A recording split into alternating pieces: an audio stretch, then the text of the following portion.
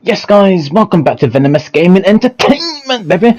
Bringing you my shenanigans on Star Wars Jedi Survivor. As you can see here, the graphics, they are absolutely awesome. Gameplay wise, I can't fault it at all. There were a few bugs here and there, but overall, it is a solid second part. It is a solid game. It really is a solid game. Nice. And what I'm going to do in this video is show you just a couple shenanigans that I came across while playing the game. Okay. Arrogance is a trap a lot of us fall into, Senator. I'm sure the Emperor won't mind if I deliver you to him in pieces. The Senator should have already sliced and diced Cal with a lightsaber. Now this has given BD time to switch off the lightsaber, so therefore Cal can succeed in his plan.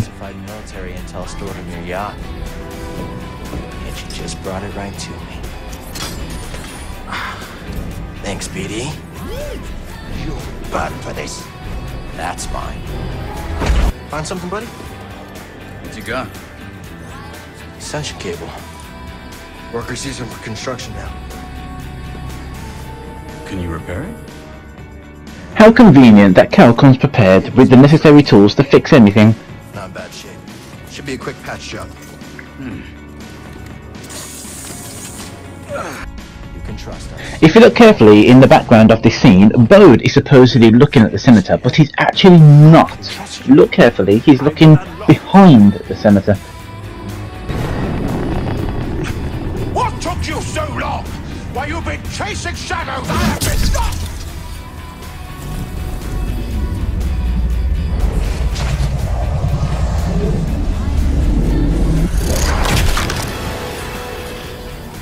You have been caught harboring it.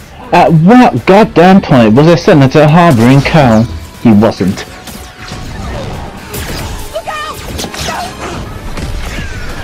Cal's friend got shot in the centre of her back, but when you look closely, when it switches over, you get to see that the wound is just below her shoulder.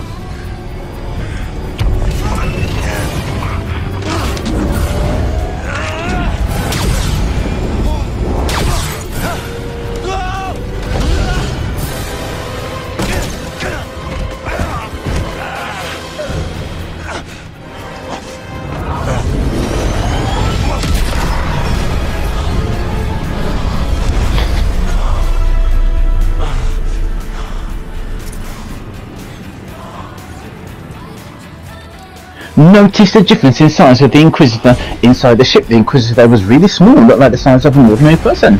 Coming out of the ship, and absolutely gigantic like the Hulk. No traffic. Looks like this portal's under maintenance. Bode talks about peeling off the enemies.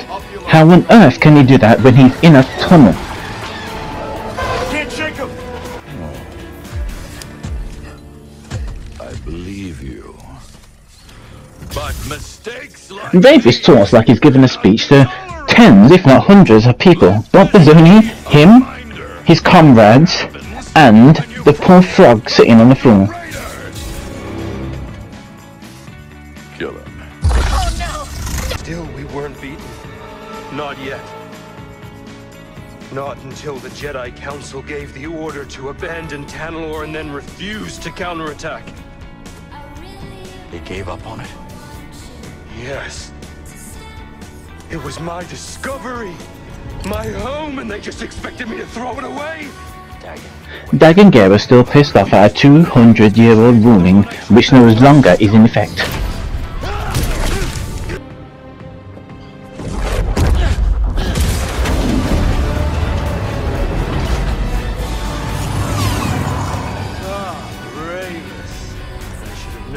Honor your oath. If Dagan Gera has been locked away for 200 years, how on earth did Ravus and him come up with a plan to meet up 200 years in the future?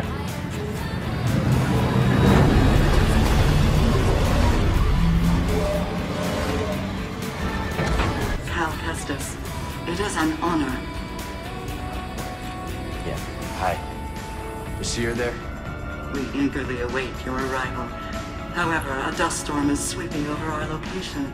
It is Just wait till the dust storm finishes. grand. How will I get to you? Master Junda has arranged for it as Who on earth is Master Junda? She's sending someone else?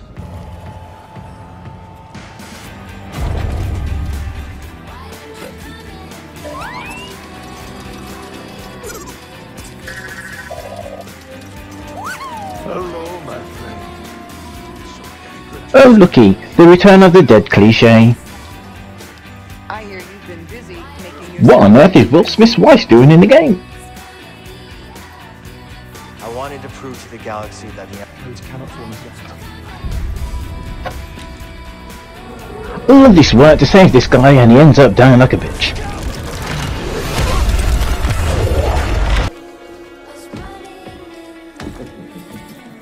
How on earth did the Inquisitor hear Cal sneaking through the pipes when Cal was as quiet as a mouse?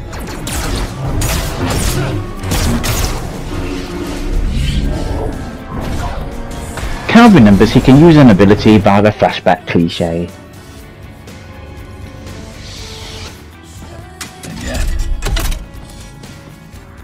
You see in this shot that Ravis is altering his weapon, however, in the next shot when you see the weapon, nothing has changed. Left me to rot and decay for centuries.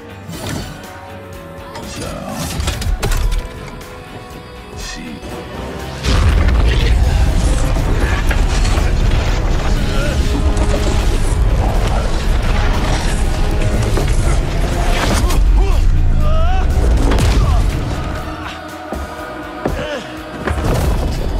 As you can see, Cal gets thrown up to the ceiling, Junda Kale follows him up to the ceiling and they fight on top of the ceiling as if they're standing on the ground.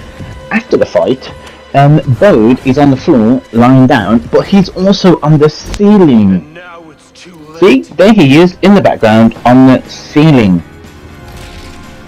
How's he on the ceiling? What the fuck? Son, you don't have to do this.